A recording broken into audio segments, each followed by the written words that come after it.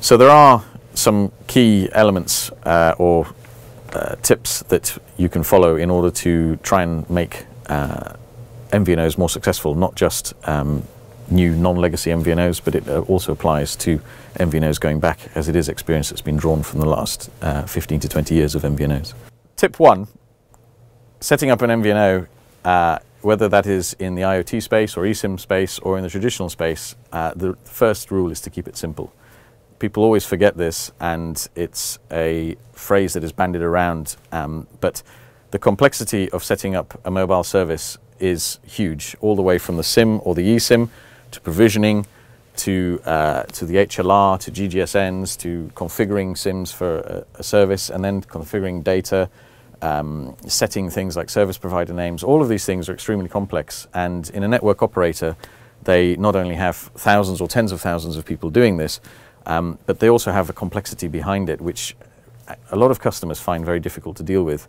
And the successful MVNOs over the last 15 to 20 years have always made their launch product, at least, very, very simple. And that has numerous knock-on effects. A, it means they can get to market quicker. B, it means they can overcome issues with the technology easier. And finally, it makes the customer experience a lot better, because when a customer rings up with an issue, a customer service agent can very easily be trained up quickly to answer a question on one or two very simple products. Whereas the equivalent experience in an MNO is that there are 2,000, 3,000, 5,000 different tariffs alone, and they need to be passed on to different people. And of course, the customer experience is not going to be as good for it. Tip 2, planning ahead. Planning ahead is vital. Mobile is extremely complex, and there's a lot of things that people have to overcome in order to get a product to market. And a lot of people think that that has ended with just choosing, for example, a billing system and getting a core network agreement or choosing their MVNE. But in reality, there are many other services that you need to enable everything from an eSIM to IoT or even just traditional MVNOs, in terms of being able to configure the phones, to be able to configure the SIMs as you want them, to be able to deliver new services. And all of these require you to plan way ahead, way further ahead than anyone would ever imagine. And never underestimate that complexity. And this is one of the reasons why many MVNOs or players in the IoT space didn't actually originally come from the telecom space, because a lot of the telecoms is a lot simpler than mobile, and these people often underestimate that. And sometimes you can do better with people who come straight from a brand or from another area completely, who will grasp that complexity and plan ahead sooner. Tip 3. Get on top of the SIM process sooner. Whether that is an eSIM or traditional SIMs, you need to get on top of this as soon as possible, especially with IoT, because you will only get one chance to configure a SIM in the field, and the customer may expect to consume that immediately, and you don't have the luxury of being able to test the SIMs, reissue the SIMs, and go through various processes with them, which you do with traditional SIMs. And I just cannot say it enough to people to get on top of that process as soon as possible.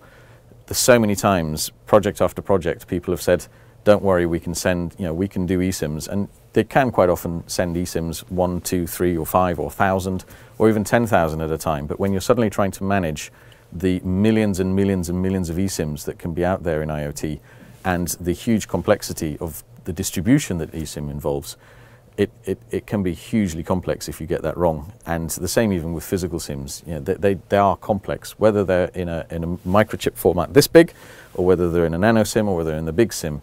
They are very complex tools and very complex products, and you need to get them right, and they almost deserve their own track just to manage the SIM and get it done soon. Tip 4, people. People are vitally important in an MVNO in order for them to be successful. And it's not just about the right people, it's about their attitude and how they go about things. And quite often people make a mistake. For example, if you're going into IoT, you'll take somebody who used to run an IoT department in a network operator. But the reality of it is that he or she had maybe 20, 30, 40, 50 people underneath him or her who made things happen. And quite often their approach in a network operator or any big organization can be very hands-off. Now, when you get into a small company like an MVNO trying to make things happen, whether it's in IoT or eSIMs or in the traditional space, that person has one of two options. They can either say, I need to employ Anna and Freddie, who don't want to move in the first place, or they can ring them up, get their information, and then get the appropriate training, get the appropriate expertise, but most importantly is actually get on with it. And we see this, I suppose an extreme example is the successful sort of Kickstarter funds. You see one person who is the salesperson, the marketing person, the inventor, the creator, and the engineer and the coder. And in an MVNO, obviously, you've got a much more complex product and you need more people, but those people need to be prepared to get their hands dirty and get involved and make sure that they work with everybody in the team and that they get something done without constantly saying, I need more resource, I need this person, I need another person. Tip 5, listen, action, and adapt. It's all very easy to start off with very good intentions, but a lot of MVNOs let those go, and you see week after week very key elements that we have discussed all many times in terms of ordering SIMs early, getting on top of platforms, planning for IoT, planning for provisioning. All of these things just can slip week after week, and it's very easy to get into a situation where if one person says you're fine and you're on track, but 9 people are telling you they're not, that you hear it's fine. Or if 10 people are telling you need to change the plan and adapt the plan, and one of them is saying, no, we need to stick to the plan, it's very easy to say, let's just stick to the plan. And that is the easy way forward, but sometimes you do have to adapt. But more importantly, you usually have to stick to the plan and listen to your team.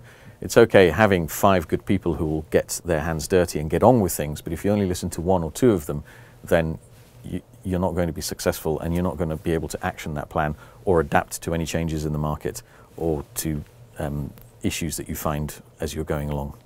If you want to know more about IoT in the MVNO space, come and meet us in the MVNO World Congress in Nice in April, where you can join the workshops, you can see the streams and network with people who are actually doing the IoT as well as the people who are talking about IoT.